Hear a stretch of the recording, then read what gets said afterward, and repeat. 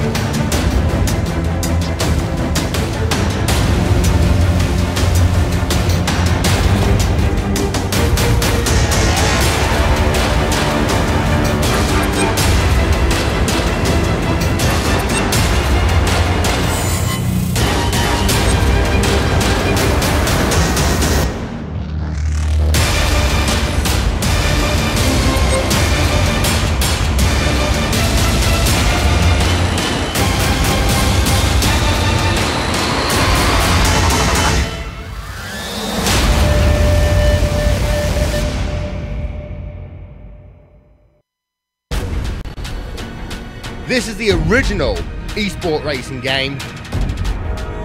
This is iRacing.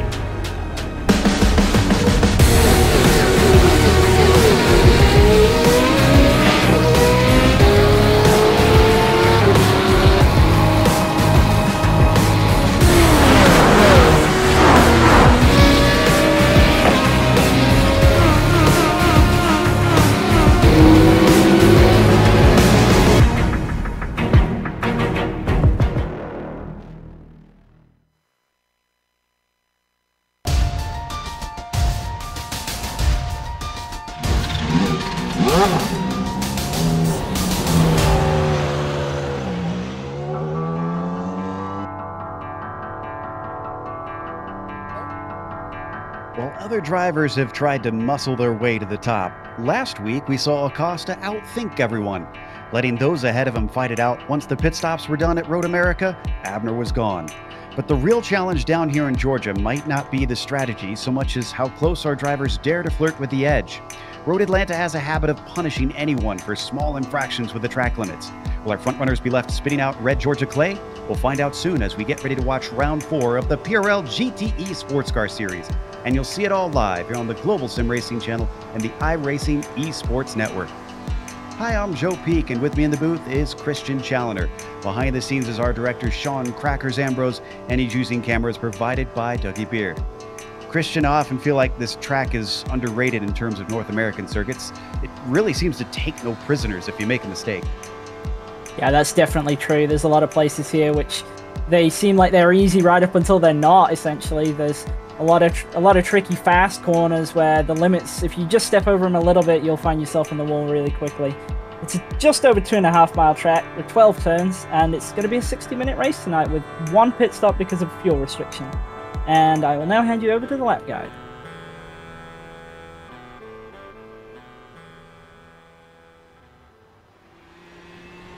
All right, we've got Taylor Burris in the GSRC 4 GT, so let's do a lap around Road Atlanta. Coming down to turn 1, this is a frighteningly fast corner.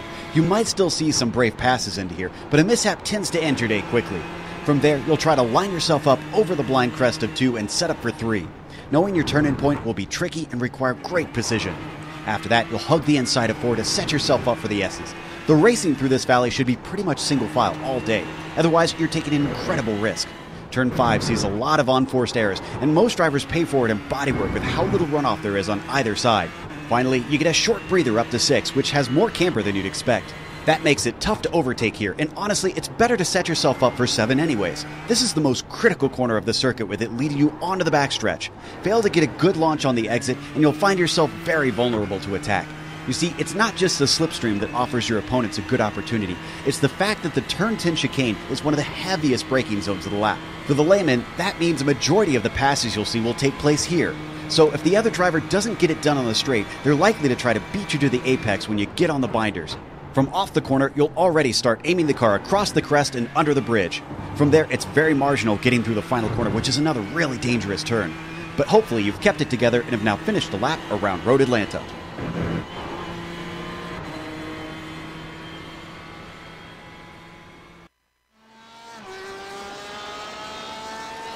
These GTE cars, the laps are going to go by very quickly, just a quarter of a minute, over a minute that they run laps around here, the fast drivers. But as always, today's race is brought to you by SimMSA. Simulation Motorsports Affinity provides many consulting services, from completely customizing simulators to managing teams, individual drivers, and complete events. They're working hard to bring organizations, companies, manufacturers, teams, and drivers together at one place to support and promote sim racing internationally. They're also bridging virtual and real motorsports by providing a network between these two, involving sim racers, real drivers, teams, managers, engineers, and of course, motorsport fans alike. You can find out more about how you can get involved at SIMMSA.net. Today's broadcast is also proudly sponsored by ButtKicker. ButtKicker products create an incredible immersion and realism to every game. Feel every nuance and truly put yourself in the driver's seat. The winner of Division 1 here in the PRL GTE Sportscar Series will also get a ButtKicker game or two or a simulation kit. Also, both drivers of the winning team in the team's championship will get a free t-shirt. Check them out at thebuttkicker.com. Let's take a look at that championship. First, ducking over to the drivers, see who is going to be getting that simulator kit potentially. Abner Acosta has been on a good tear with 2 wins out of the first 3 rounds, but Diaz has been close behind. He falls back a little bit with his poor result comparatively last week. Christian Eisler has been consistent, but yet to win this season. Then you, of course, got David Holland and Leif Peterson bringing consistency to the fore, but need some higher-up finishes to really be in the mix. What about the team's championship? There's some T-shirts on the line for this one, Christian. Yeah, and the team championship's got an equally close fight at the top, with just 1 point separating Obsidian Racing and Punto CL Racing. V-Power Racing and RSR Esport a little bit further back, but they got their own battle going on for 3rd and 4th there, with just 7 points separating them. And then further back again, but hanging on to that 5th place spot, we got One Sim, MSGTR White. Love to see these close battles up at the top, especially with how powerful Obsidian's been lately. Let's take a look at what this race itself will entail. As was mentioned a little bit earlier, we are in round 4, and they do get 1 drop week in those points. So you can't afford to have a poor race, but not many. There's 4 different makes that they have to choose from in these GTE cars. So it is a 60-minute race, as Christian said, with 1 scheduled pit stop in that open setup. The incident cap at 20 means that you can be disqualified if you abuse those track limits too often. And you can see the bonus points listed down there at the bottom, which, with how close things have been, that could also affect the championship between our top runners. As always, we want to thank you for tuning in here to the iRacing Esports Network. While you're here, why don't you think about subscribing? If you haven't yet, you'll know it because you'll see a big red button that says subscribe. Click that, you won't miss a moment here on the IESN. Qualifying has been going on, and Diaz is back on the pole once again, but instead, a different name than we're used to seeing up at the front. Christopher Pfeiffer is up there on the front row, but a driver who has taken a championship in this series, Jesper Derlicka, is back after a period away. So we'll see if the 97 can do much, but otherwise, this is looking not especially tight between the pole sitter and the rest, but those behind him there, Christian, look like they're finding little between them. Yeah, the pole sitter's got quite a significant advantage right now, about 2 tenths, and I have to wonder if he didn't get a really good tow with the open qualifying down the backstretch, because he picked up a lot from his practice pace. But all the way from 2nd down to 10th is within half a second, which is really impressive. It's a really tight battle there.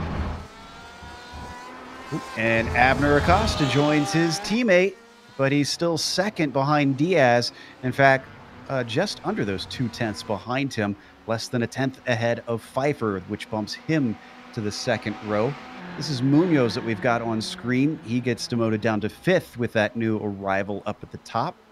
He's actually coming around to complete another lap. His quickest was his first to the 15.596. Let's see if this one can be a little bit faster as he comes down the hill. And actually, looking at his current lap, this looks like it might be an out lap, honestly. So, yes, indeed, that one didn't count. So he'll have to come around for another try. He's got about 5.5 minutes left to go. Checking in on Borda as well. Down in 34th. This is way far down compared to what we're used to seeing with him. Excuse me, 24th it looks like. Just as he crosses the line, he goes faster, but only up to 20th. Fernando Borda, who was challenging for the win at one point last race, seems to be struggling here. In fact, he's struggling off into the runoff as we check on Semkovic as well. James LeBlanc down in 22nd, comes across the line, but does not go faster that time by. Yeah, and this could be quite interesting here because the long straight really does kind of play into the hands of, say, the Ferrari and the BMW. They're very strong down the straights especially, but they do have a tendency to wear their tires a little bit more than the Porsche and the Ford. So even though the Porsche and Ford are maybe a little bit slower on a hot lap, it'll be interesting to see if those guys can move through the field as the tires wear out on the BMW and the Ferrari. Bad news for those here is that Diaz and Acosta finished on the podium last season, I should say, with a second for Acosta and a third for Diaz. So they're probably going to continue their strength this season, it seems. And the driver that beat them to the top spot was Filippa, who is not here today. In fact, hasn't been back this season at all. Romig continuing on. Holland, let's see if he can improve. He was in the top 10 last race, and he's just outside of it this race now, bumping himself up to 11th with that lap. Talked about the drivers or the different makes of cars having different strengths, and this track being a little bit unique. They've got that long stretch, but there's also some really technical portions around this lap, but I'm not sure that those technical portions offer much in the way of trying to overtake. So, I mean, is it really a case where you want to set the car up for top end around here? Well, that's kind of the problem is you'll always get a lap time benefit really from going for more downforce, but you'll struggle a lot in the race to actually clear people, especially down that backstretch if you do that. So it'll be interesting to see if these guys have kind of gone a different way between those two options and what people are doing in both scenarios, whether people have gone for kind of a trimmed out race set versus a qualifying setup. And especially with the slower cars down the straight, so the Porsche and the Ford and so on, it can get very frustrating to be following a BMW or a Ferrari, especially through the high-speed S's where you've maybe got a little bit of performance on them, and then you'll watch them pull away down the straight again. So it might be frustrating for those guys, but they just kind of have to keep with the knowledge that they'll be better later on in the run and not get too involved in a fight too early on.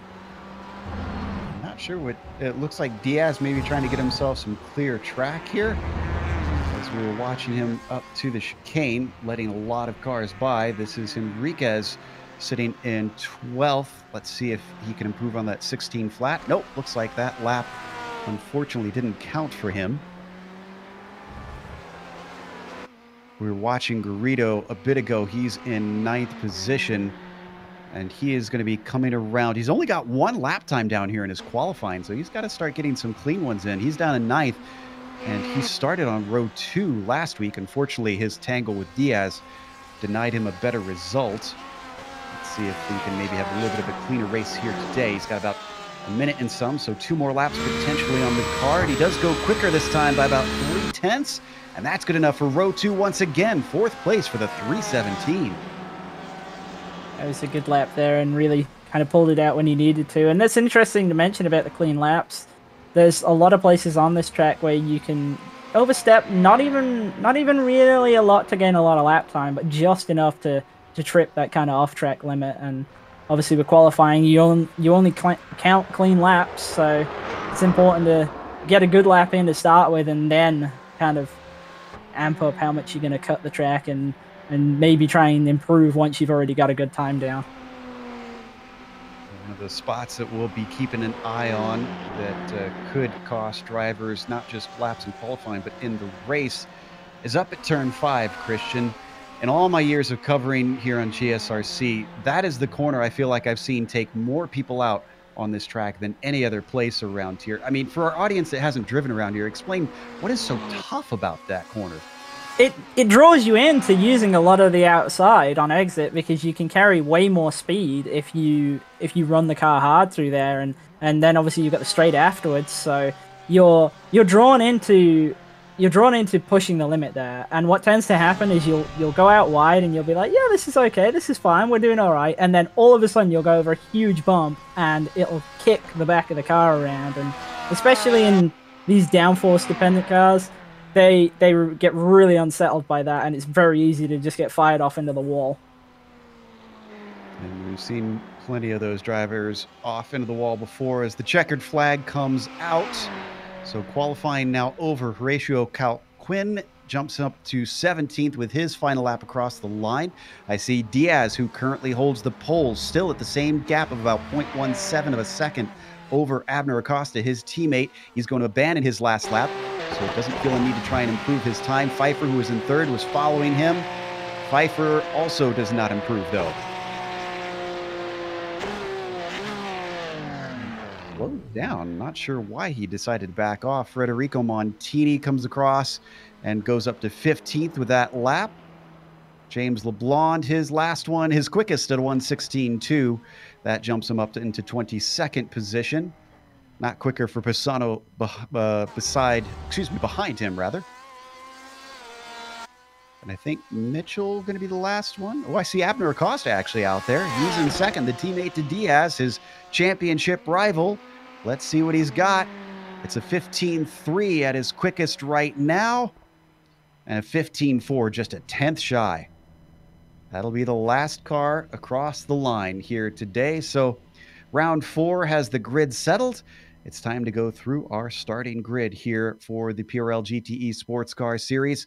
Michael Diaz has managed to put on the pole once again. That's a bonus point for him. And Abner Acosta will be starting next to him. Can Diaz finally get back up front? He hasn't won since round 1. Christopher Pfeiffer is starting in third. Diego Ignacio Portel Garrido will be P4 with Jesper Derlicka returning with a nice 5th place. He could maybe pull one over on these guys. He is a master at saving fuel. Luis Henriquez will be in 6th with Paulo Munoz in 7th position. Christian Eisler down in 8th, row 4 for him. He was doing a little bit better last round at Road America. Lucas Basigalupo is starting in P9, and Leif Peterson rounds out your top 10. Just outside the top 10 in 11th, we've got Anthony Pisano and David C. Holland, the only guys in the 15.8s. Then on row 7 after that, we got Fernando Borda and Ignacio Rodriguez. Rodrigo Montini and Timothy Hargrave on 15th and 16th. Horatio Calquin and Jeff Carollo in 17th and 18th. Elijah Mitchell, we saw him just completing his lap right at the end of the session there, only good enough for 19th, unfortunately for him. And then Ted Lowendick in 20th. Brett Thurman will be starting P21. James LeBlanc will be next to him in 22nd. The row after has Sean Romig to the inside in 23rd, Jonathan Ulmer in 24th. Sean Duhamel starts in 25th. Then it is Joey Trungale in 26th spot. Jose Malbron starts 27th. Kenneth Rodriguez in 28th. Donnie Olson will be on the inside of row 15 in 29th. And Spencer Zemkovich managed 30th. And then the last of the field is Mark File in 31st. Stacy Dunnigan in 32nd. Gary Schilling in 33rd. The last car to get a lap in was Francisco Yaniselli. James Hebb, let's see, does not appear to be in the session, so I don't believe he will be starting the race. Looks like we're going to have a 34-car field here today. Thankfully, not a standing start. They're going to get a rolling start behind the pace car. You can see just how long the field is going up the hill around here, and eventually they will plunge down that hill for the green flag. The start might be a little bit worrisome, though, Christian. I've seen a lot of drivers go into that turn 1 just a little bit too hard.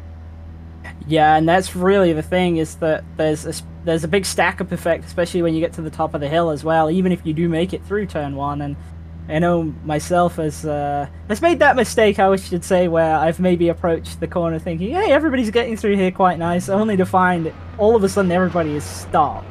And it's very difficult for the guys in the midfield to predict that, and you just kind of have to just really roll through the corners and just kind of build yourself a little bit of a gap to the car in front. But at the same time, you don't want to lose any track position. So you do have to push, but you do have to be aware that there is that pinch point and that everybody is going to have to be single file as they go through the S's.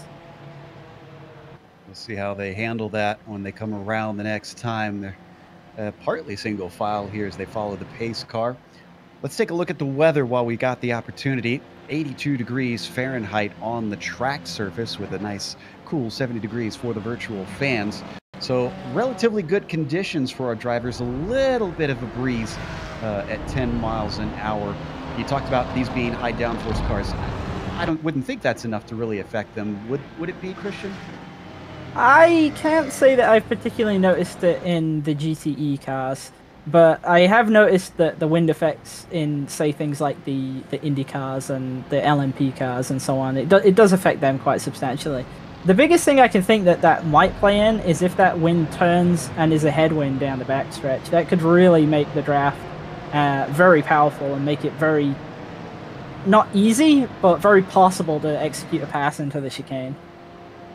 Spot where we expect most of the passes to happen, which they're coming up to now as the pace car takes them down that long, winding backstretch up and down hills. Sometimes they call this place the roller coaster because of the elevation changes.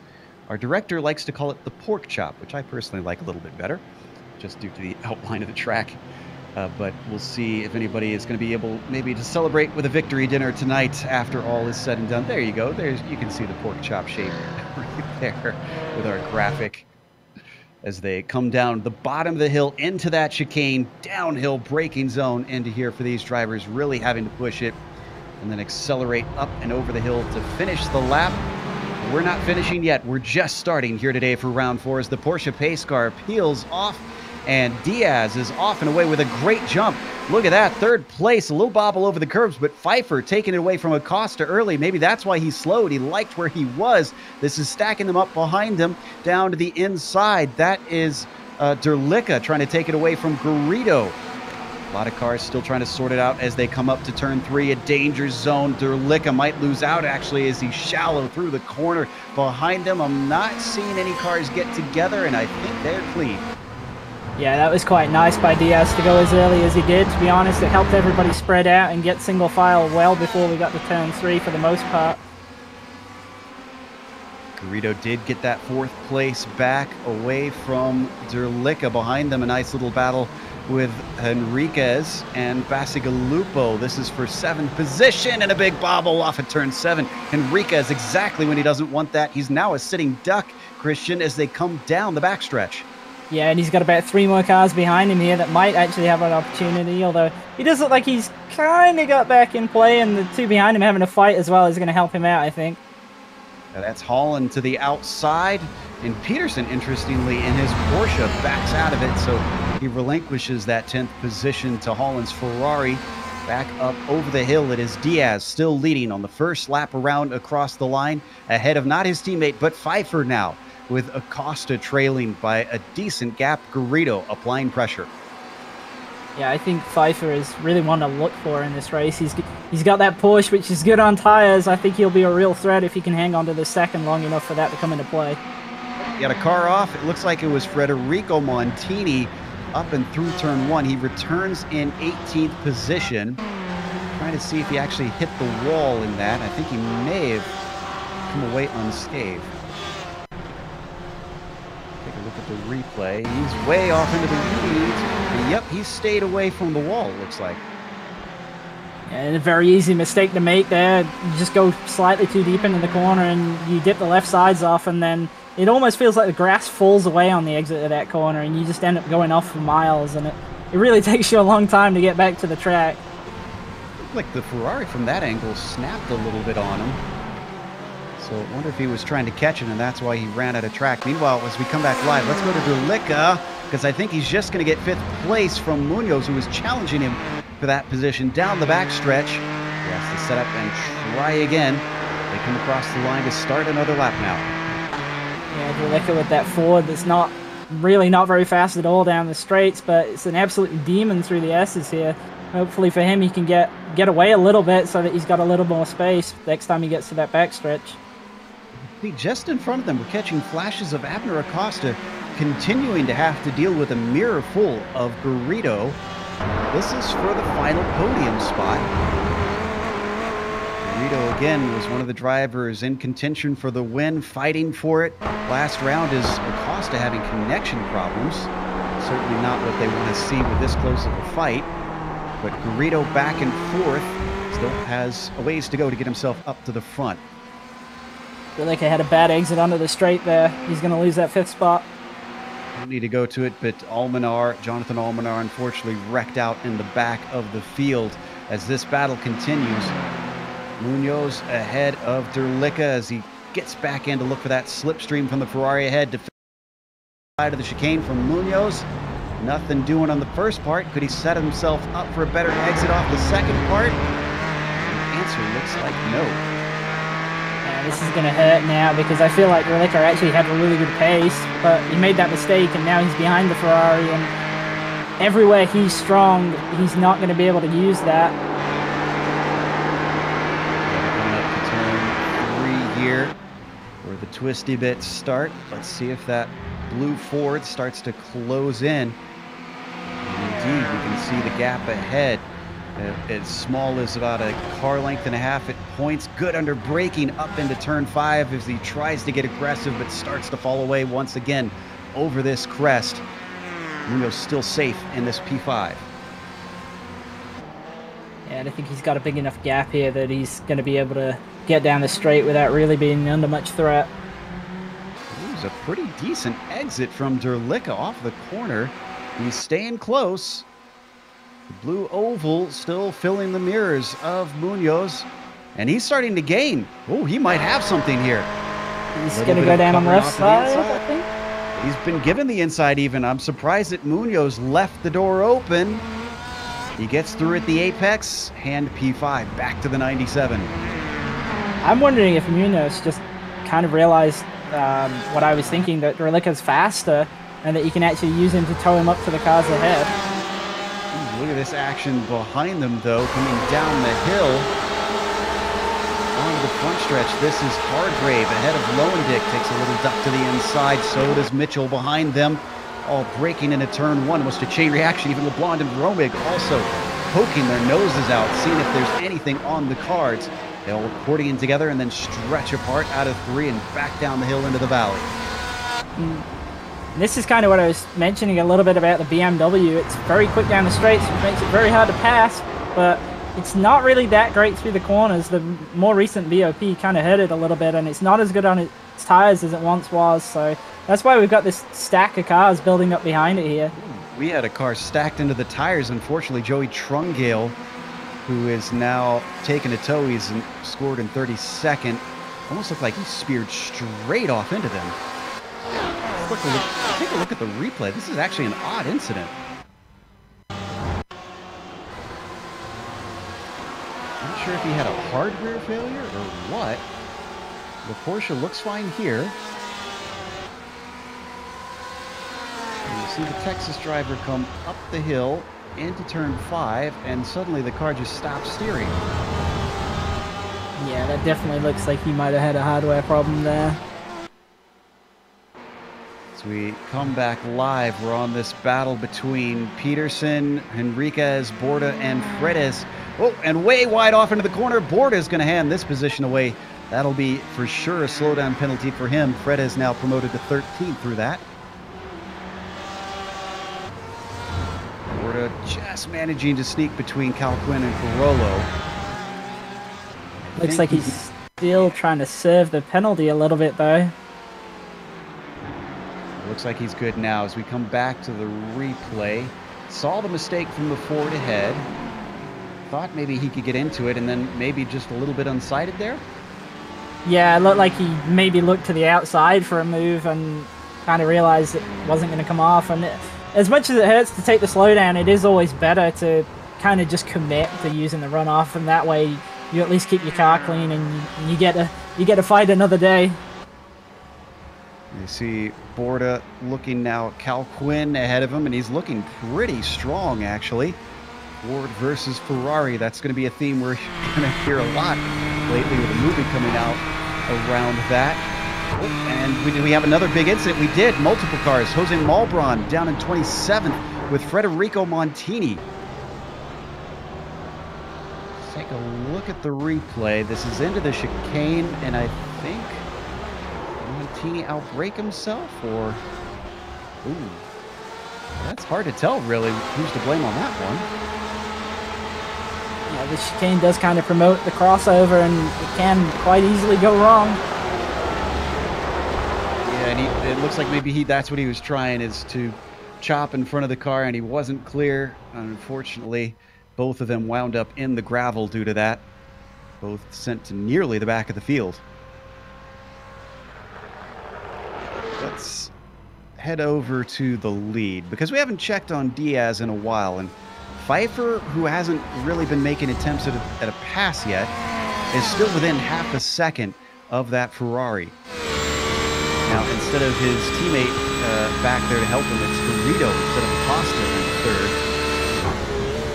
Garrido staying within about a second himself, though I'm not sure that he's been gaining since we last looked. Yeah, it looks like it is kind of moving a bit towards the Porsche here, but maybe it's slightly too soon for there to be a significant advantage that way. I have been watching Garrido though, and he has been closing up just a little bit, so he's probably going to get into this fight soon. And that's what Diaz probably wants, but Pfeiffer does not, as they come up to turn 7. Oh no, and Porta with more issues. Let's take a look at what exactly went down here. Oh, you know what? It's almost a carbon copy here, as you're going to see once they come up to turn 3. He takes to the runoff. And another slowdown penalty here for another green Ford. It looks like he's really struggling with that chicane. Well, I say chicane. I've always kind of thought of it as a chicane at the top of the hill there. Ooh, you were right about Garrido. He's now down to half a second. Pfeiffer, though, is got down to 0.3 of a second on Diaz. Everybody's closing in on the leader now. Right on board with Diego up the hill over that blind crest, and then back down through 4 and into the S's. I'm wondering how much these guys are thinking about fuel saving here. The Porsche is really good on fuel as well as tires, and the more you can kind of just sit behind someone and let them tow you along, you can save a significant amount, especially at a track like this where you've got the long backstretch and a number of long straights actually. So I'm wondering if Pfeiffer was just thinking he could kind of sit there, but now the battle's come to him anyway. You can see Hargrave getting back on the track. He got turned around in turn 1, and I think he had help. Ted Lowendick to his inside. You're going to see they come down here into the first turn, and unfortunately, looks like Lowendick had put his nose in, and just the lightest of touches. That's all it takes, especially through that corner where everything's so on edge. Oof, he hit the inside wall hard, unfortunately, with that. Oh, we got to go back to the lead, though, because it is now down to 0.2 of a second between all 3 cars as they break for turn 1. Diaz, your leader, Pfeiffer in second, Garrido in third. It's interesting that you mentioned the fuel saving, because the one driver that's used that is, I think that's a lapped car just letting them through there, Simkovic. The one driver that's used the fuel saving to great advantage so far has been Acosta, the one hanging back and forth. Yeah, and it does look like he's just kind of getting drawn up to this fight now. He looks like he's slightly too far back to be saving fuel because of draft, though, so I'm wondering if he's going to press the issue just a little bit here to just get a touch closer. Sure, he'd love to be able to take advantage of things if we have more of what happened last week. It was between Garrido and Diaz that came together, and there's a car separating them. If I was Pfeiffer, I might feel a little bit nervous if they got pretty close to me. Coming down on the back stretch and into nobody close enough to have an attempt this time, at least. Yeah, and I think Pfeiffer needs to be really careful here, because even though I do think that he's got the pace to win this race, he needs to really not lose track position to the Ferraris around him, because you'll find it very difficult to repass them. We got passes going on for 18th position. Romig ahead of Borda. Borda out of position, don't forget.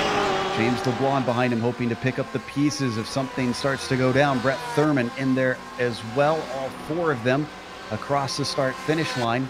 A quarter of the way through this race, and we've seen plenty of action and plenty of mistakes as well.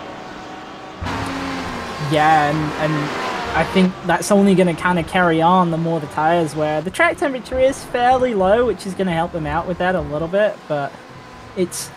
I think the danger point, especially on this track, is right after you've pitted and taken fuel, because there's a lot of high-speed corners that you have to commit to get the pace out of the car, and you've got old tires, you've got more fuel. It's...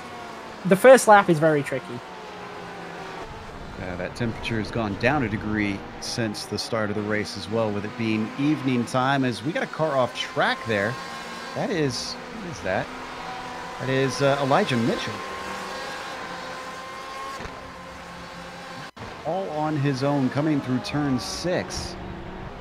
There it is right there, off into the dirt, and he couldn't bring it back on. It's one of those corners again where you don't want to go off in the grass. The grass at this track just seems to slope away on exit of every corner, so if you get out there, it's a bad time trying to get back to the track. And as we watch this replay, we'll have to head over to a replay for a pass for P2. Garrido, who's been becoming known for his aggressive moves, pulls another one. 5 in the wall out of 5.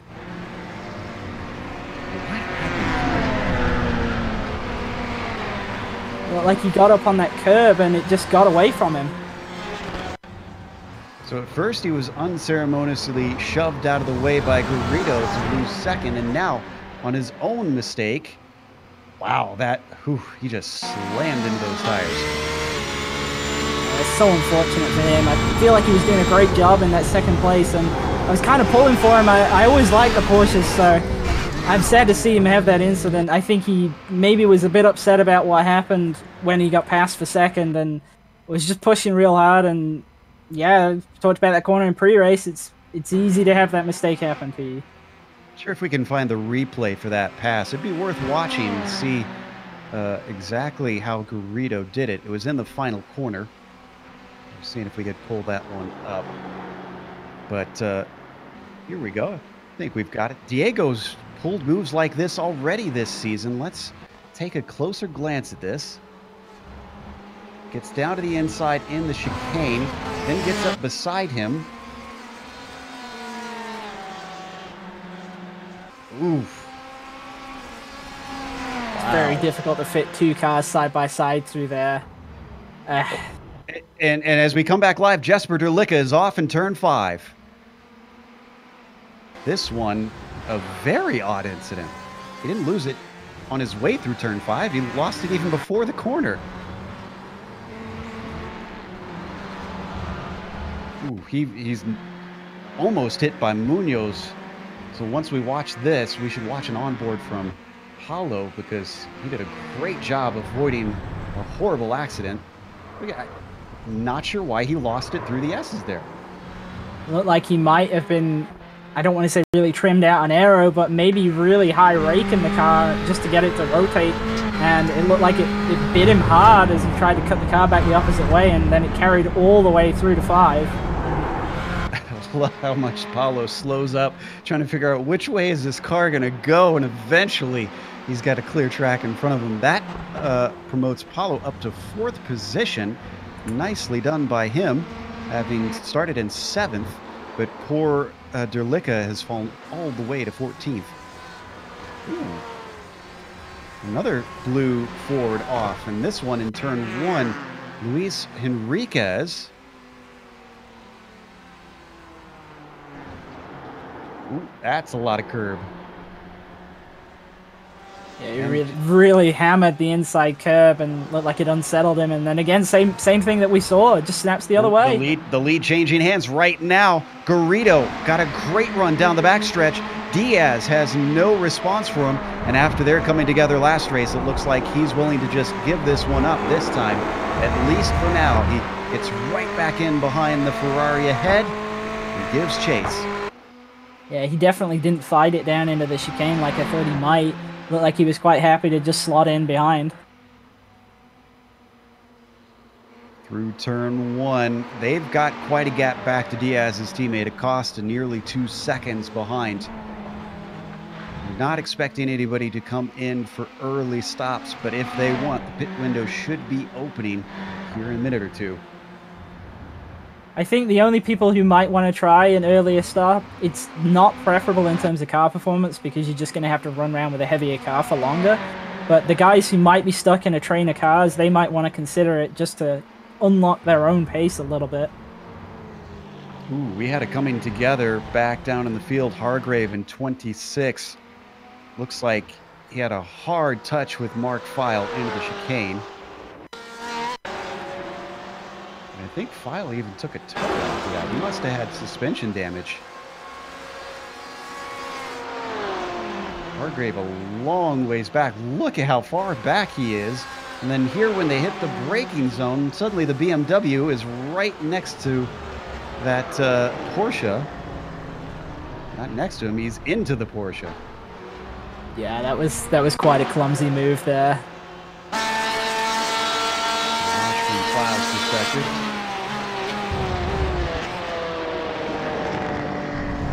Yeah. I would not have been expecting that one either. Off into the grass and eventually sees that the car not handling as it should, so he tows it into the pits. It looks like Hargrave has since towed it as well. I'm not exactly sure what happened there. Meanwhile, back in 4th position, Munoz not out of the woods. He's had some action. He's going to get some more. Basigalupo behind him, challenging the 3-2-1. It's Ferrari versus Ferrari in this scenario. In fact, it is all Ferraris, and gosh, this is the top 8. Wow, that is wild. Yeah, it doesn't surprise me too much, though. I figured the Ferraris would have a bit of a pace advantage, especially for qualifying, and it did look that way. This track just kind of plays to that car's strengths, especially down the straights. On board with Holland, he manages to get by Eisler. And through the chicane, promote David Holland up to 6th. Eisler down to 7th with that action. That is Pisano behind them that you see as we ride on board with Holland looking back.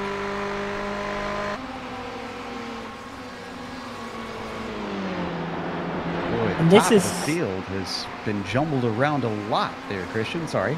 Yeah, there's been some I don't want to say major mistakes because there's a lot of people who've had errors that have dropped them back, but they're still going. They haven't hurt their cars. But I think in this kind of scenario here, where you've got 3 really close to each other and maybe not the fastest car at the head of the line, that it might be worth one of the guys behind pitting just 1 or 2 laps earlier, just to see if he can't undercut them a little bit. That's a good point, because Holland did qualify in 12th. Now, hard to say if that's just a bad qualifying for him or just he got these positions by attrition and now he might have to hand them back as they have faster pace or not. But Eisler's still with him as they come down the backstretch. Not sure that the draft's going to be strong enough for him to have a go down into the chicane. In fact, he's going to stay in line. So is Pisano behind him.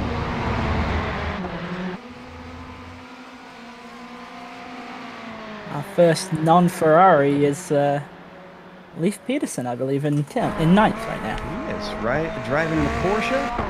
And they've got 2 more Ferraris before you get to the next one, which is Corolla in 12th. Right on board with our leaders looking back at Diaz. Wonder if maybe this is what Diaz is thinking is fuel. Let Garrido by, let him tow him along, and just see if he can sneak one by when they come in for the pit stops. It definitely looked like he wasn't concerned by the fact that he'd been passed. It looked like he was quite content to ride behind him for a little bit. Now, obviously with the straights you can save a decent amount of fuel, but I feel like Garrido was already saving a lot of fuel because he wasn't the leader, and Diaz is actually looking for a move now. Pulls back into line. He was almost there, but that looked a little marginal. He thinks better of it. But look at him tuck up under that rear spoiler, up and over the hill. They've been marginally caught by Abner Acosta, who's now down to 1.4 seconds. There's another good run down the front stretch. Does he try it here? Nope, not willing to risk it into turn 1. I feel like it's a possible move to do, but it's very, very, very tricky and very dangerous to try and make the passes in the wrong. It's the kind of thing you only do right towards the end of a race, I feel. They're not even halfway through yet. Acosta really starting the game now. It's 1.1 second up ahead. Is this Abner's time to go? I'm wondering if that's why we're seeing Diaz making a bit more of a push here now. Like I said, he was obviously content to drop back to second and maybe save a little bit, but with Acosta being brought into this fight now, it might make more sense to just try and regain the lead and try and pull away a little bit. Putting a lap on Yaniselli, both of them looking for the toe. Diaz a lot closer this time. But another lift, and he pulls back in line. Yeah, this is looking more and more like Diaz isn't all that interested in making a move unless it's a sure thing. In 6th position, you got a little bit of a train. Holland being followed by Eisler, being followed by Pisano, and now Leif Peterson, who we were talking about, the first of the non-Ferraris, is in the mix. But you watched this group earlier once Holland had gotten by Eisler, and since then, the 727 has not been able to retaliate. Now, this is where if I was Leif Peterson, I'd think about when I got to the back of that last Ferrari in line, then I would think about pitting, because we've talked about the Porsche has this tire and fuel advantage anyway, and I feel like he definitely has the potential to jump all 3 of these cars if he can get to the back of the last one before he pits. Just about to that halfway mark if he wants to split it up evenly. You can stay on board, but just a heads up that Acosta has cut the gap now down to 0.6 of a second to Diaz. Diaz with another run. Does he actually try it this time? No, he does not. He continues to try to get into the head of the 317. He's repeatedly ducked away. Oh, and has Derlicka had more problems? He's had big problems. This is almost a clogged track. That was Romig. We might want to stick with this before we go to replay because we got a lot of drivers all taking various lines down the backstretch. How is this going to sort out? We could have another issue because we might go 3 wide, and that is Corolla looking for the middle. He decides better of it. Romig to the inside, looking to outbrake Derlicka, the former champion, outbrakes himself, and he goes across the track. But Romig also a little bit difficult through that corner. Now that means Corolla could have a chance. He gets to the inside, coming down the hill, side by side through the corner. Momentum swings almost back in favor of Romig. Still door to door as they come up to turn 1. LeBlanc behind them, looking to see if maybe there's an advantage to be had with both of them coming together, and they do actually bang doors up through turn 1. Now braking for 3. Corolla looks like he's finally got it settled. I don't know. I don't think that's over. I think we get to the backstretch and we're going for a replay of this all over again. Up and through turn 5, Corolla pulls himself a little bit of a buffer. Romig behind him, still trailing. Don't forget about LeBlanc. He's got Mitchell now looking back and forth as they plunge through turn 6. And that is Thurman at the tail of this 5-car train. Onto the backstretch once more. A little bit more orderly, though, this time, Christian. Yeah, no 2 wide this time, but there's definitely going to be opportunities, I think, in this line. As this is happening, I can tell you that Eisler's gotten beside Holland, but I think he's not going to be able to make the pass. In fact, no, he has not. That was for 6th position. Down into the chicane, they're all going to stay single file in this group. And we're kind of seeing this around the whole track and around pretty much just these groups of cars that are forming up together. There's not really anybody out there who's running completely on their own. It just seems to be packs of cars that they get stuck together, and then we have these huge fights. Let's stay with this, but you know, speaking of packs of cars, Garrido, Diaz, and Acosta are now very much all together. I'll break in if those three start fighting, but thus far they seem to be content to just race in a line. Again, we're watching that battle for 13th position. Corolla, is that lap traffic they're coming up to?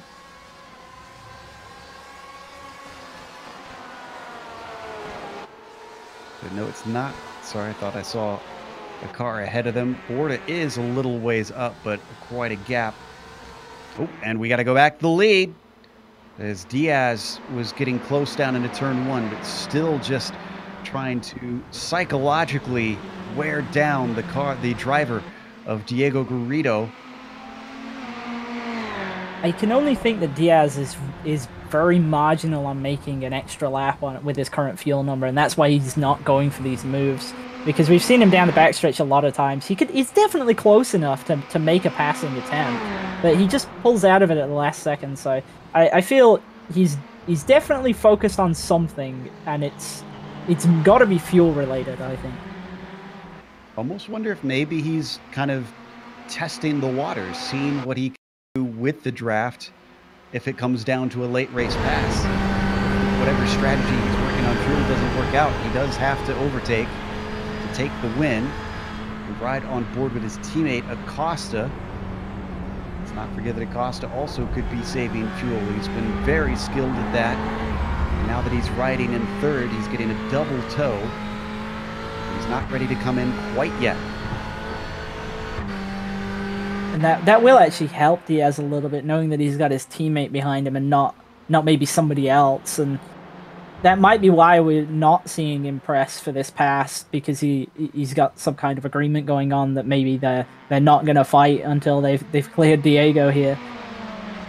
Yeah, certainly a new rival in the mix since the first few rounds. Diego proving that not only has he got the speed, but he's starting to get better consistency.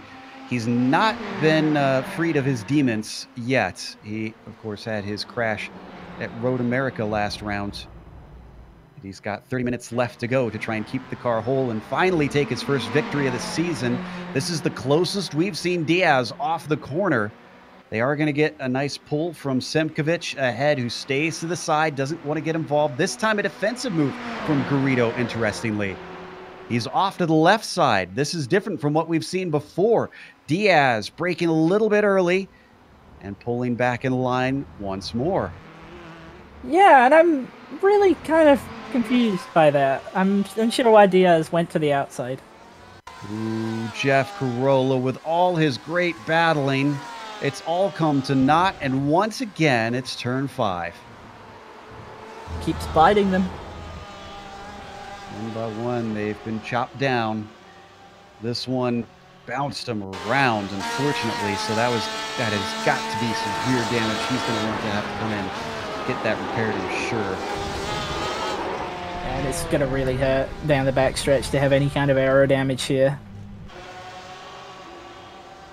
He gets it going under its own power, so he didn't have to take a tow. He's actually coming up to the pits now. Ooh, man, yeah, the rear wing is not looking healthy. He knows it. He pulls into the pits. They do not have a spare car in this series, so he's either going to have to pay the price in speed or in time by getting this fixed. I'm wondering if he's just made the decision that he can get to the end from here on fuel and just pit now and kind of take a look at it and at least see if he might want to continue. We're watching Diaz doing exactly what he's been doing for multiple laps now. Just hunting the likes of Diego Garrido. This is one of the most menacing races I've ever seen Diaz run. For him to just, it's not something where he sticks in behind him, Christian, and he stays in his tire tracks and you know, rides the slipstream. He's been making it look like he's been going for a move. It's almost like he really is trying to see if he can psych out Diego. Yeah, and that's the thing, that all the moves he's sort of positioned his car as though he's going to make moves, but they're definitely not ones he's committing to, because they're really half-hearted. And I don't think that he has any intention really of passing, so I can only think he's trying to force a mistake whilst trying to save some fuel. Looks like something happened with Enriquez and Lowendick to swap positions as a couple cars give them a few more. They went into pit ahead of them. I think this happened down... Ooh, yeah, look at this start to erupt on the backstretch. That's Enriquez in the blue Ford that you see. The black Ferrari is Lowendick. Both of them go in deep. And it is Enriquez who manages to come out on top. Yeah, and a good move there in the Ford versus the Ferrari, especially down the backstretch. You see the Ford's pretty good on the brakes. Oh, and what happened to Lowendick here that he's missing the complete hood of that Ferrari? That might have played a factor in why the Ford was able to pass as easily as it did. And down with Holland and Eisler. They've not finished this battle yet, but they've also caught up to Bacigalupo. So now it is a battle for 5th position.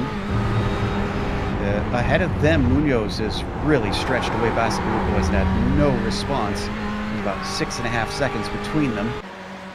You can see the train of cars, Eisler and Pisano back there. We still haven't seen Peterson come into the pit, but he still has time in the window. Yeah, he looks like he's just not quite able to get to the back of this line, which is unfortunate, really, because I do think he's going to have a pit stop advantage over these guys. Down the back stretch, gaining speed. Carollo staying to the inside, but that's because he is a lap down. In fact, he's going to let every single one of them through. Nicely done by Carollo. Ooh, interesting. Abner Acosta, the first of our drivers from the top of the field to come into pit. Actually, we had 3 more as well, just back in that battle that we were looking at. Eisler, Pisano, and Peterson all pitted. So where is Acosta going to come out? Romig is our highest pitter right now. He himself has got a train of cars with him. Acosta's back out. Looks like he's coming out into a pretty clear gap as well. That's really good. Wonder if that's why he pitted. It's possible. Maybe. You definitely don't want to get stuck. Yeah, he's well clear. He does have Fernando Borda ahead of him, but Borda is only a driver who hasn't pitted. He's not a back marker. He's an 8th. He should have pretty good pace. And it's not likely he'll catch them immediately. Ooh, and Eisler, did he jump? Well, he was ahead of Pisano. No, he didn't jump anybody, it looks like, because Holland didn't come in. But he is the first out. And my predicted advantage for Peterson in the pit stop did not materialize at all. He's coming out of the back of this line still. Did something happen to Holland? Or no, it was Bacigalupo. Holland just made a go at Bacigalupo for 4th position, and it didn't pay off. This was down into the chicane. Just came from a good run, it looks like. Got beside him. But Bacigalupo fought it all the way to the end. And the outside momentum paid off. Looks like Munoz has since pitted. Ignacio Fredes also in.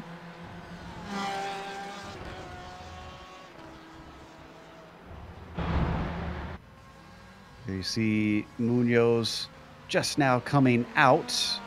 As expected, Acosta easily by him. But Munoz ahead of Eisler. So thankfully not able to be jumped by the 727. Alcuin, who is having such a good race. Oh, and you know what? Was this a lapped car ahead of him? Yes, it was. It was Jose Malbron who has an incident right in front of him. And actually multiple cars hit Malbron. It wasn't just Fredes.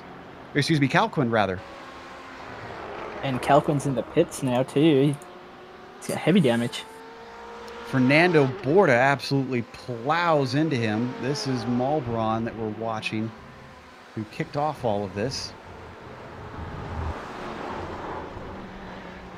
It was just close enough on the racing line that both drivers had no recourse. Falkman actually got stuck in the wall out of that. It happened so close in front of him. There's just no way you can change your line quick enough to do anything about that.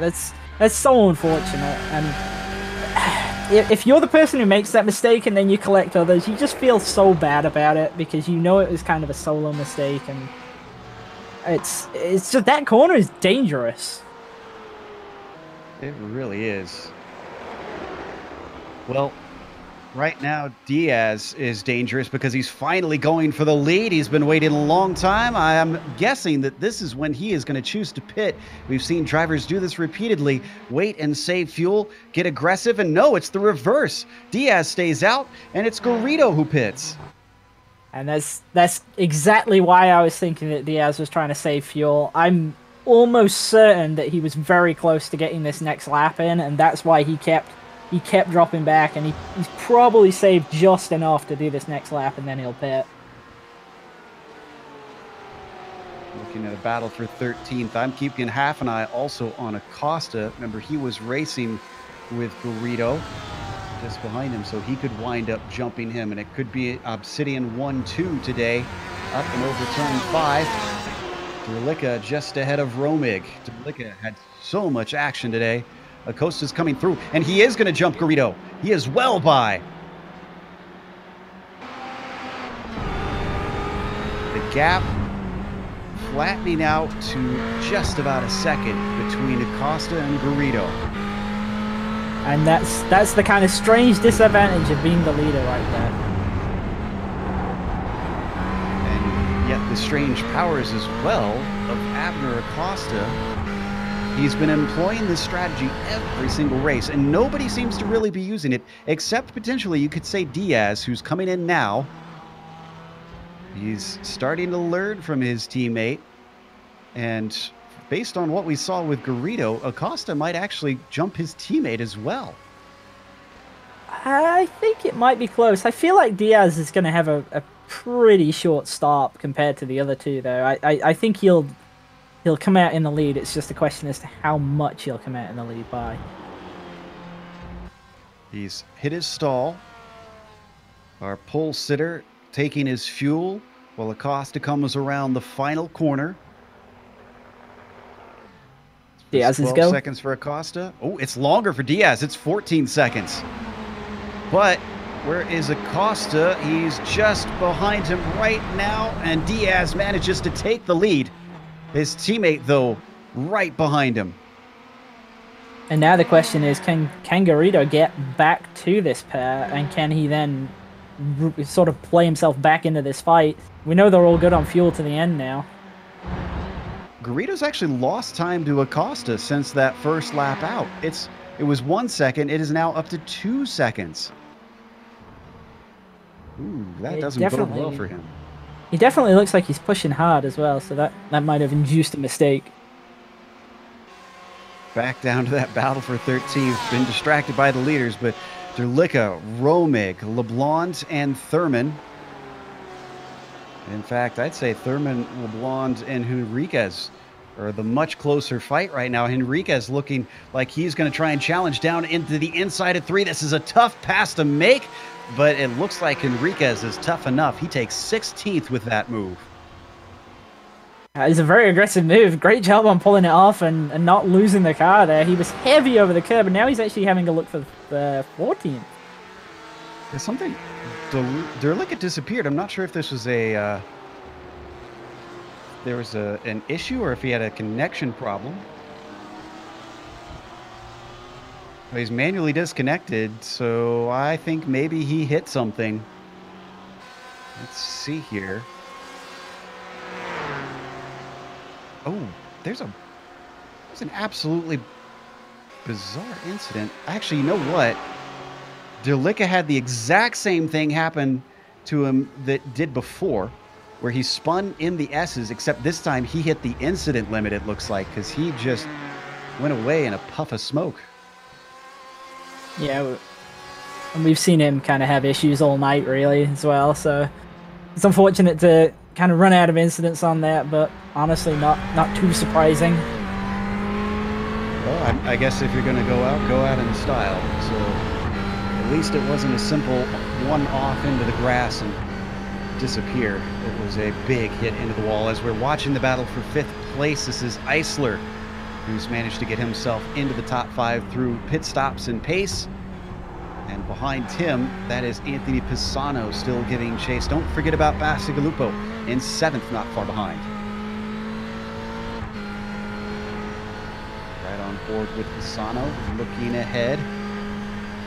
Ferrari dominance is still continuing, as Peterson is the first non-Ferrari in 9th place, riding in a Porsche. I believe that was a lap car that we saw just spin on the exit of 1.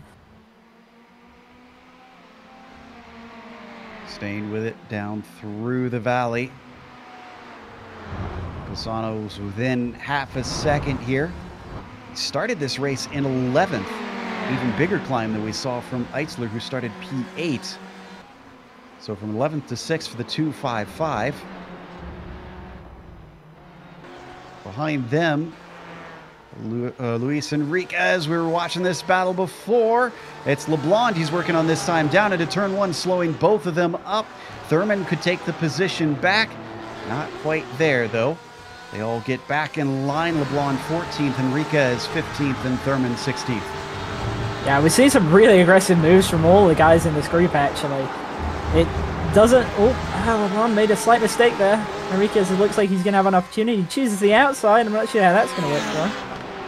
Yeah, well, that'll be tough, even in turn 6 with all the banking. Looks for the over-under. Nothing doing there. Maybe here in turn 7, LeBlanc looking to get the power down, but so is Enriquez. And even with the car swarming, he gets a great launch. He's in the slipstream. Now he's off to the side, thinking he's got the momentum he needs. Defensive move from LeBlanc, holding off the inside down to the chicane. Porsche versus Ford as they gather up speed, 160 miles an hour, finally getting on the brakes. LeBlanc early on them and giving up the ghost. Meanwhile, second place has changed hands, and that is because Acosta has gone off. The first crack in the armor we've seen all race, all season long. Oh, and it wasn't a crack in the armor. It was contact. Garrido getting into the back of him. Wild developments here. Garrido continuing his reputation as an aggressive driver. I almost wonder, though, if the stewards are going to talk to him about this one. I mean, he goes for the inside, and I mean, he did kind of have position, but I don't know. I wouldn't want to be the one to make the call on that. He makes contact back to front, though. Yeah, and that's the thing. If you're the trailing car, he's going to have a hard time, I think, explaining himself on that one. But it does give him second place with damage on the front of the car, mind you. And he's 3.5 seconds back from our leader, Diaz. And I think that's kind of, unfortunately for Acosta, it has actually helped his teammate Diaz by giving him that big buffer. That's a good point. Acosta, who is our points leader, suddenly finds himself running in 4th, though this will limit the damage with him being able to return to the track without losing too many places. But it's a number of spots that he has now lost on Diaz with only a 5-point gap in the championship. What's going on with Fredes here? Riding in a top 10 currently, having qualified P14. Glad for his fans to be able to get a glance at that car. Let's take a look at Anthony Pisano and Christian Eitzler once more. They've dropped Bacigalupo, who doesn't seem to be able to hold on to this battle. Eitzler still holding down P5. Speaking of that, Bacigalupo is actually sliding slightly backwards towards Holland now. We saw Holland fighting with him not too long ago in this race. This could be round 2. Starting to wonder, just thinking about that incident with Garrido and Diaz, or with Garrido and Acosta, if last week it was with Diaz, I have a feeling that the Obsidian team is becoming not the greatest of fans of Garrido. Yeah, and that does kind of play into the mindset of how all the drivers on that team will now race that driver, and it's kind of unfortunate that that's how it works out. But that's just how it is, you know. Yeah, I mean, you're on teams with people, and you build perceptions that way. Meanwhile, down in the mid-pack, LeBlanc and Thurman having a fight as they come through turn 3 and down into the S's one more time. This is for P14.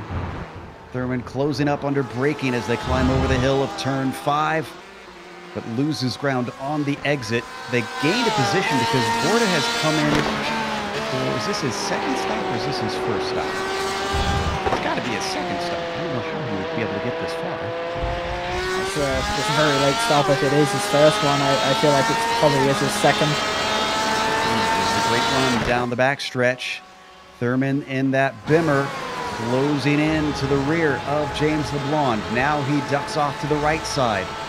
LeBlanc looking to defend into the chicane, but the extra speed means that Brett Thurman easily takes it into the braking zone, promotes himself to 14th. I think LeBlanc is just struggling a little bit here. We saw that he was fighting with Enriquez and he's kind of left them a little bit, and there's not really any threat now behind LeBlanc, so maybe he's just taking a kind of easy route to the end of the race here. Let's run you down our top 10 real quickly since the pit stops are over at this point. Michael Diaz is back up to the lead. Started on pole and was in the front for part of the time, but then Garrido took it away, decided, well, if that's the way it's going to be, I'll save fuel. Did so very well, came back out in front, and behind him it was Acosta, but now it's Garrido in second. Contact with Acosta has given Diego P2, but with a damaged car, it doesn't look like Munoz is catching too quickly because of the damage on his nose. Munoz still running in third himself, about 4.5 seconds behind. Other than some action early on, he's settled into this podium position thanks to the incident ahead and is looking to spray the champagne if he can hold on. Acosta behind him. The contact in 6 and 7 has thrown him down into 4th place. His rival, his teammate, Diaz, is going to gain a lot of points and probably bring this close to being tied once again between them. Then you get to P5, and it is Christian Eisler in the 727 we mentioned earlier, qualifying in 8th position, moving forward up to a top 5. Not a bad race today for the Iceman. What's the next 5 look like, Christian? Well, we've got Pisano and Bacigalupo in 6th and 7th, and they've kind of had a good night as well. They're up a couple of spots each. And then we got David Holland, who's also moved up a few spots. This kind of whole group has been together all night, and they've all kind of picked up about 3 to 4 positions each.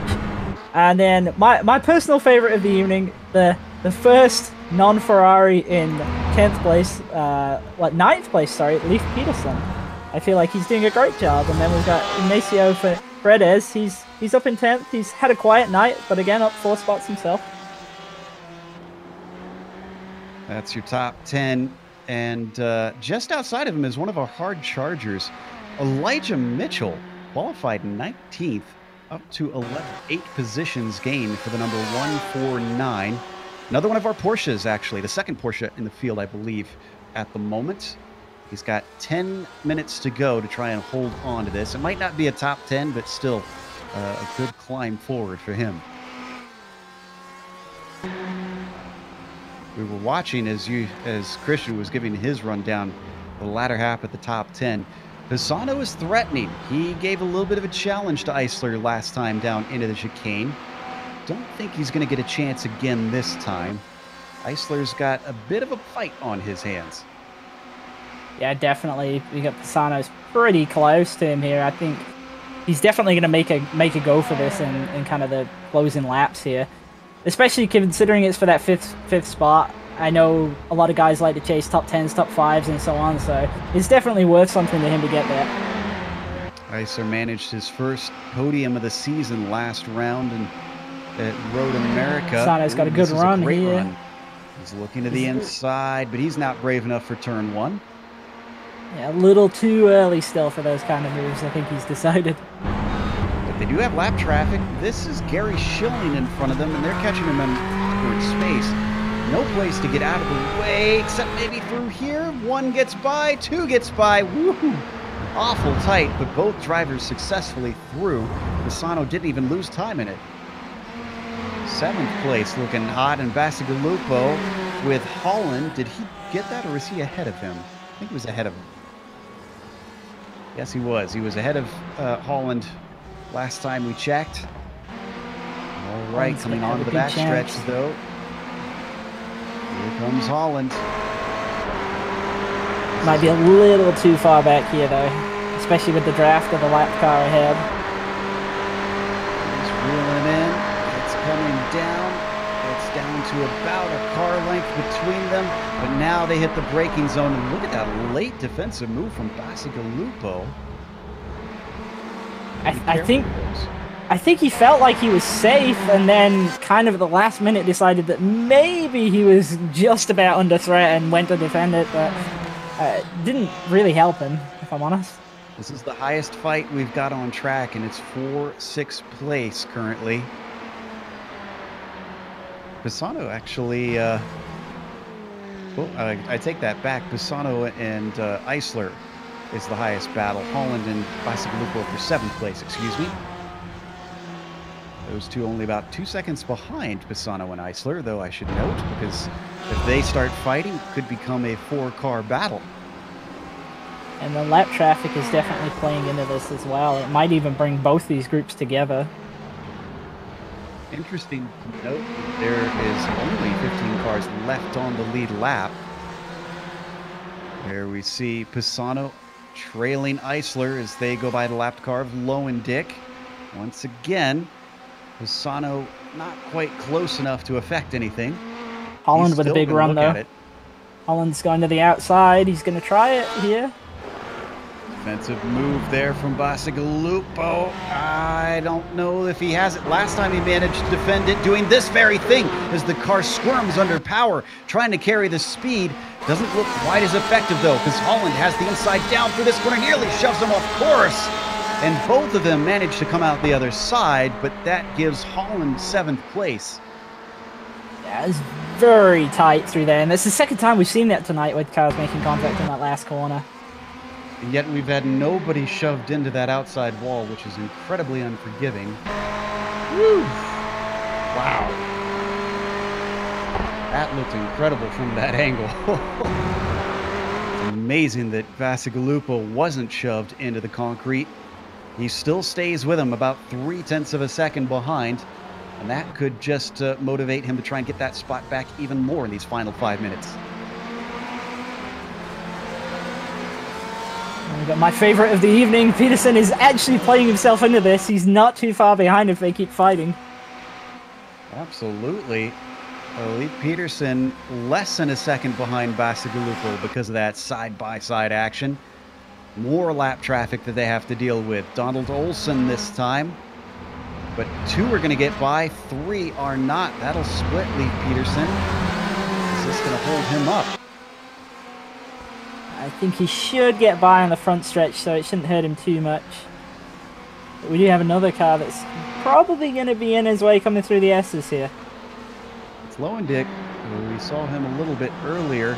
Olsen did let Peterson by on the front stretch nicely without getting in the way. Actually, Bacigalupo managed to get by quite well, and Peterson did not. That will definitely split them, as he has to slow up behind Lowendick. The Ferrari up in front, just not quite as fast as Lee Peterson, but he'll pull off to the side. He sees the blue flags and allows the 9th place car through. I feel realistically that Peterson isn't quite as fast as this pair of Ferraris, but it's all about being there if something does happen and being there to take advantage of that.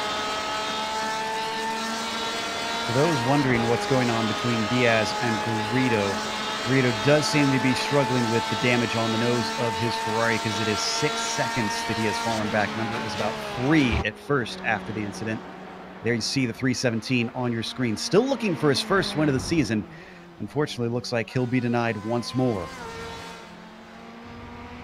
Also, Acosta is slipping further back now, actually. He's almost in range of Eisler. Acosta's got to have some damage of his own. I wonder if that's what's allowing Eisler to close in. But I don't think Eisler's looking in front. I think he's looking behind at this point, because Pisano continues to apply immense pressure on that 727. Yeah, Pisano is definitely within range and definitely going to make a play for this at the end, I think. it's one of those things though where you can see that you're catching Acosta, and you know that both of you can get past him if you get there. So might be better to work together just for another lap or two, just to see if that position's available. Does bump drafting work in these cars down long stretch? I've seen it done. I wouldn't recommend it myself. I mean, you being on the oval side, you've had experience with bump drafting, so. I've also been on the wrong end of it as well when people don't know how to do it properly, so there's that. That's true. Well, let's see whether they try to work together or if this is all bets are off in the final 2 laps of the race. So right now, Diaz, actually, I think I think he'll get the white flag next time by, because he's coming up to turn 6 right now.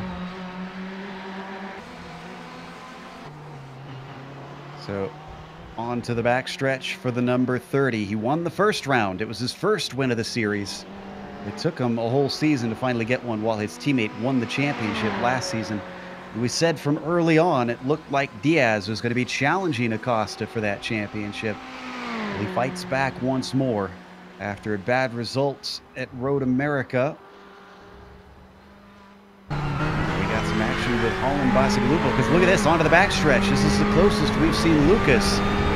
What can he do with this run? Holland just ahead of him, took it by force.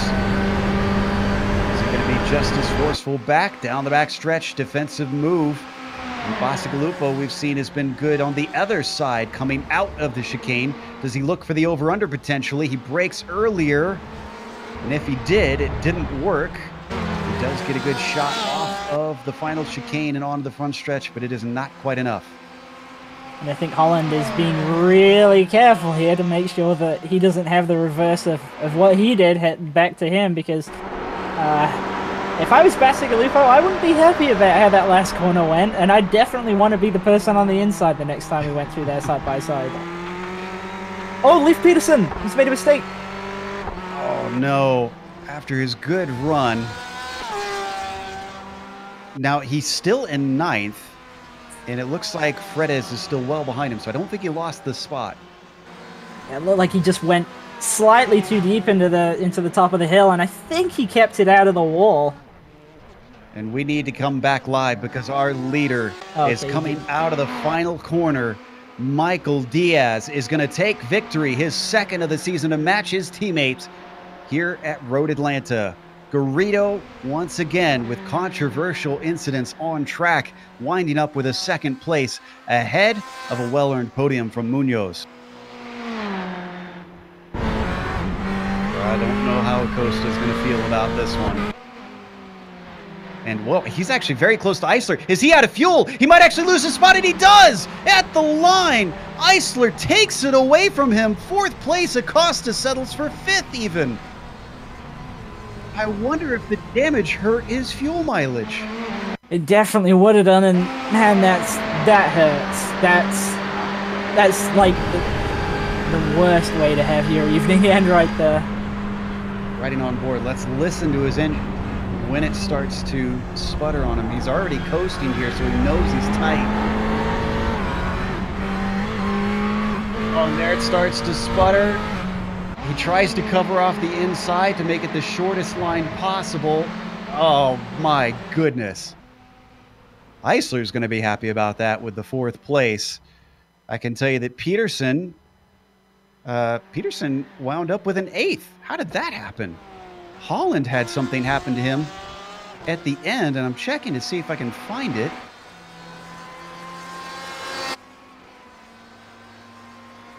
I feel like there might have been contact between him and Bacigalupo. There was, and it did involve contact. Except in weird circumstances, he was the car on the inside like before, except he's the one that gets spun around. Need to back up just a little farther.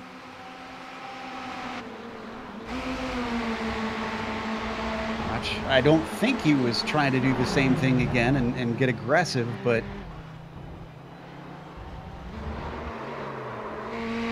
Wow, well that is some sweet karma for Bacigalupo in that situation. Yeah, I mean, it looked like he gave enough space. He was quite far on the outside, and just Holland didn't quite manage to keep it going there.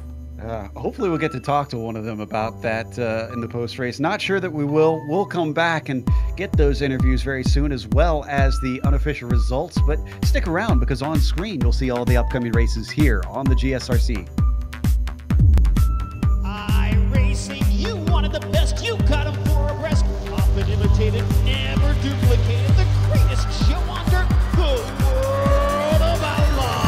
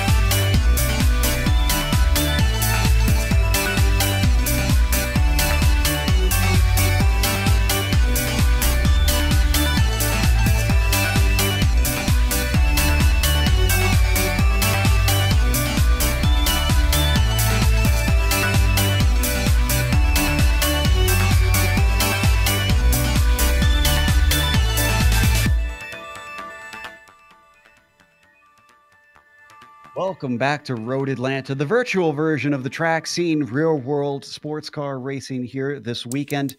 Saw some great action out on track between our front runners. Michael Diaz, one of them, managed to pull a note from his teammate, save some fuel, and take victory, tying him on wins with his teammate Garrido. Second place and still winless, had some contact with Acosta late in the race after losing his lead with that pit strategy.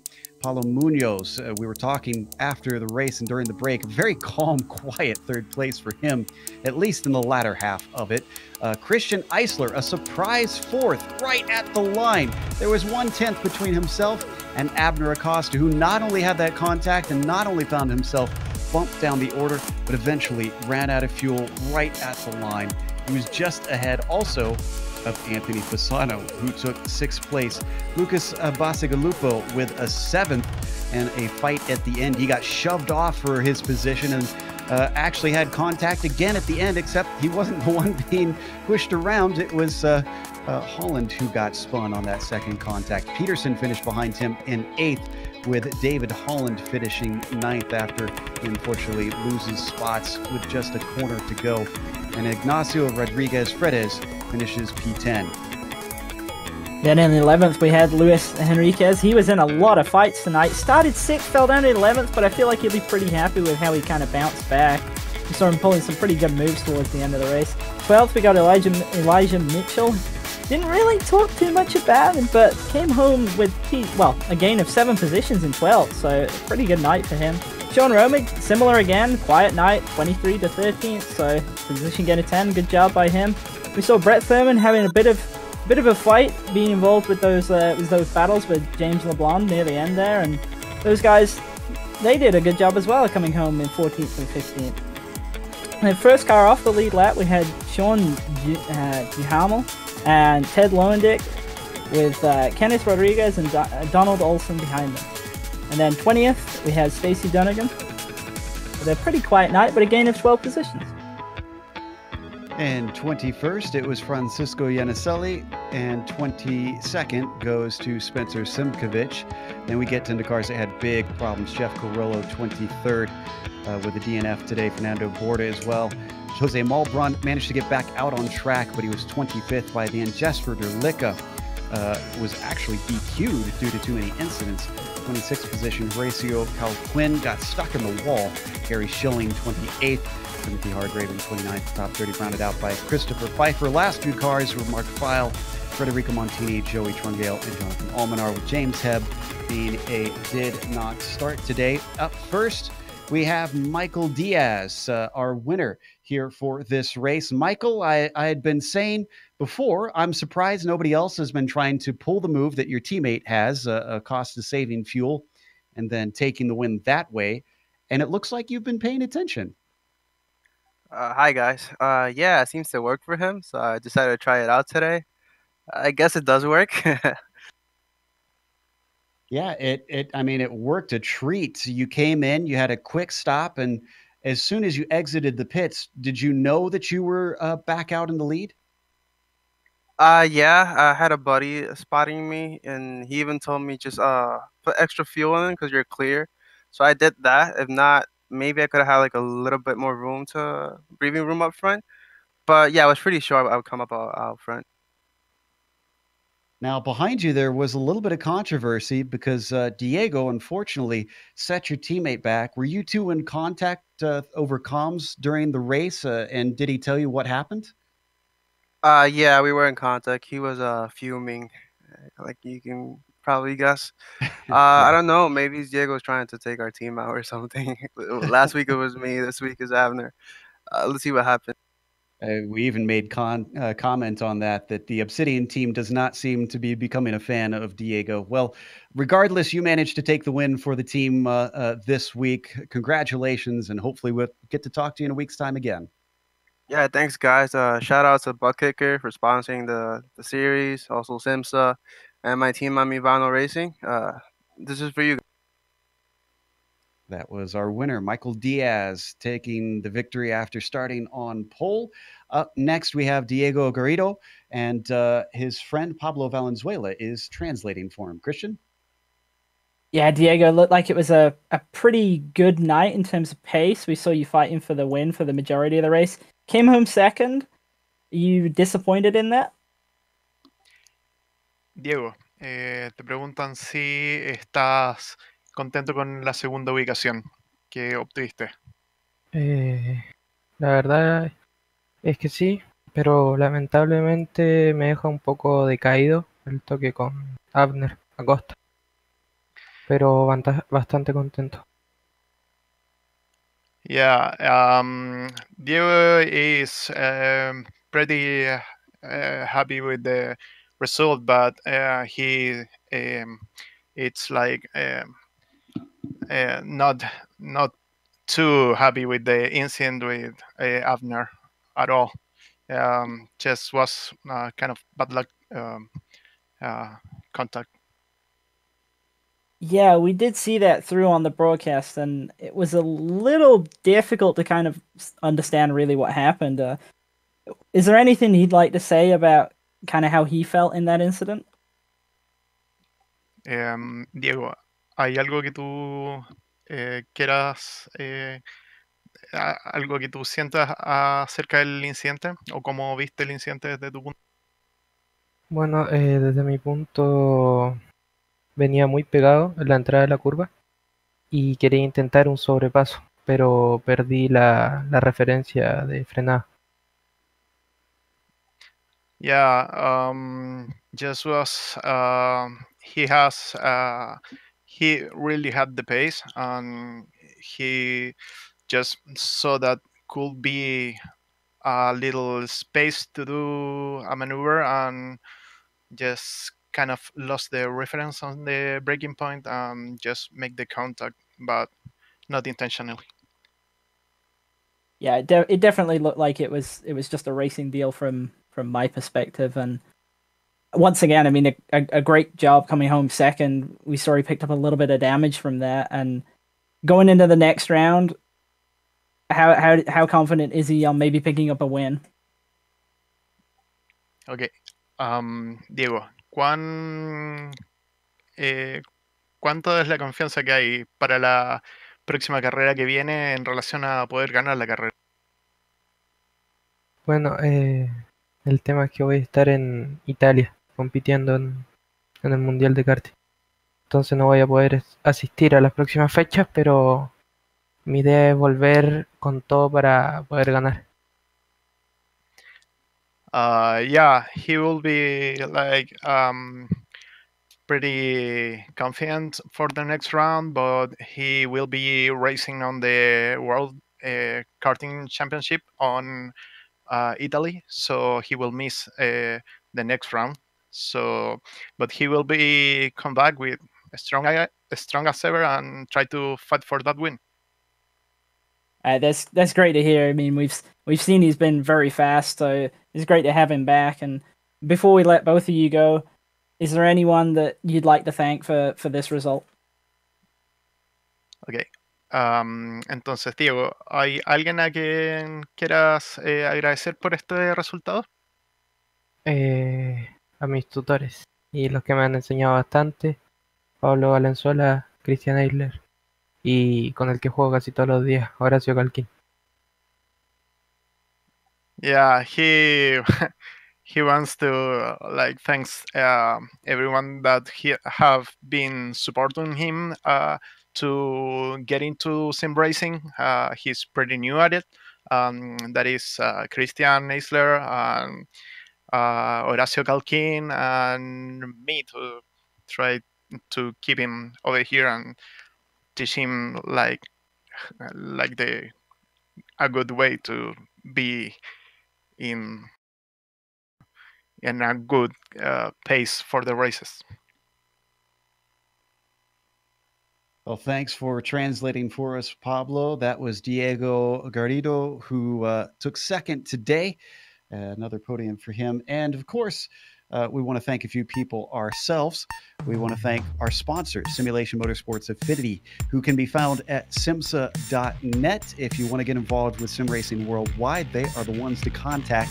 Also, a big thank you goes out, of course, to ButtKicker for the prizes that they are providing for the second season in a row.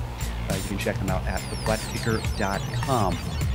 Also, thank you goes out to iRacing for putting us on IESN for another season of the GTE series. It's been exciting each and every time, and that's why we highly encourage you to subscribe so that you don't miss a moment here in the PRL GTE series.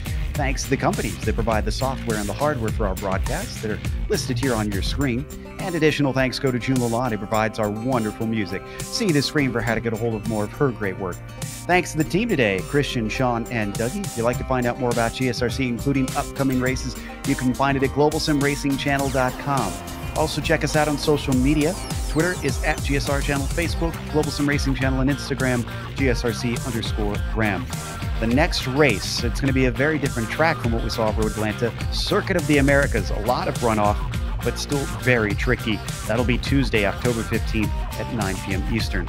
We have upcoming races for other series listed on the screen, so check those out and mark them down on your calendar. But until next time, race clean, race hard, we'll see you on the track.